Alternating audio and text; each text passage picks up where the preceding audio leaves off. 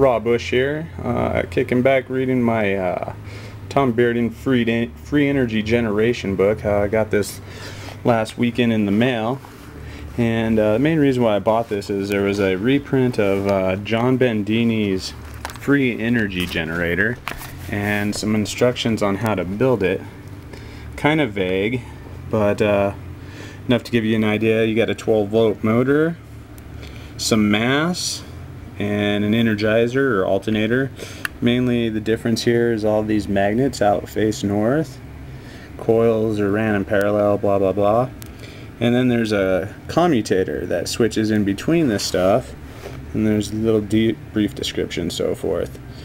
I've got the motor, the mass, and I just kind of finished the commutator, and that's kind of where I wanted to show you. So this is what we've got so far.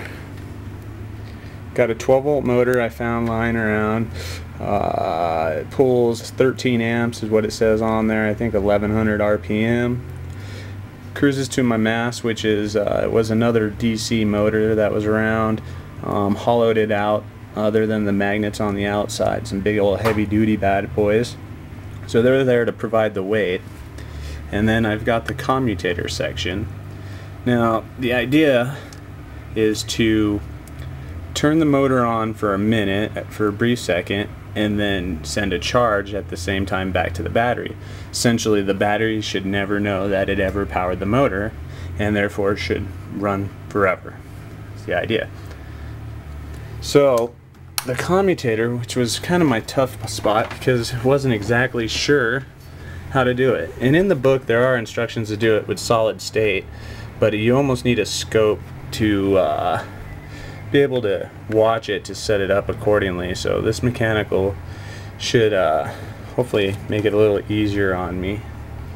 What we got is a set of brushes out of a fan or a drill, I think. And what's typical is right in there, those little holes. That's typically where the winding ties into and gets contacted by the brushes. We want it to be on a little less than 180 degrees. And by the instructions, what I figured out is that if I tie, you can start to see now that this one here in the middle of the screen has a piece of wire on it, and it's soldered to the next one. So this one at top is off. 1, 2, 3, and 4 are on, and then it goes back to off. Those 4 tie in to a piece of copper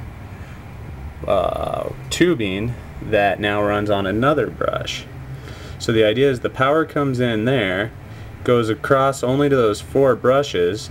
When it makes contact with one brush on the side here, it sends power to the motor, which turns the motor on, makes it run around, and as soon as it passes, it'll now, once I have the energizer, once I make that, at that point it starts to send energizer juice back to the battery during that off time. So I've got that part so far good.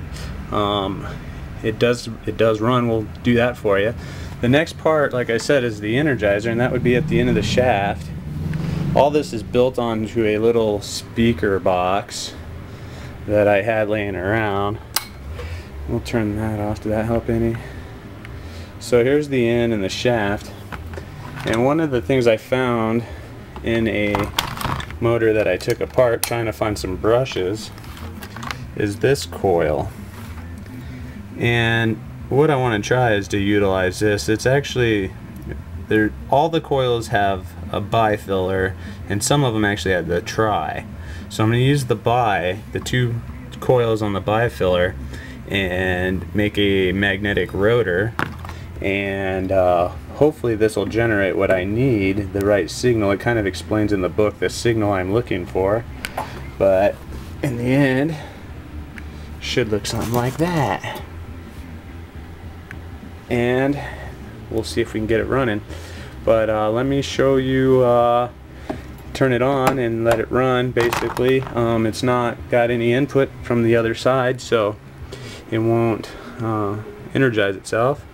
Key here is to make sure this is not in the motor on position. You got to kind of pull start it. So we get that in the off position. We're on the battery charger, and we'll give her a slight spin. All a little sparky, I guess, huh? Needs to wear in.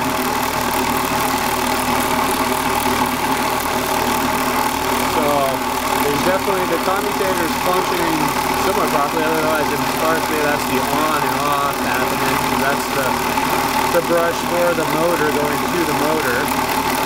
But other than that, everything else seems to be running rather smoothly. Well, off to build the energizer. Rawbush. We'll talk to you guys later.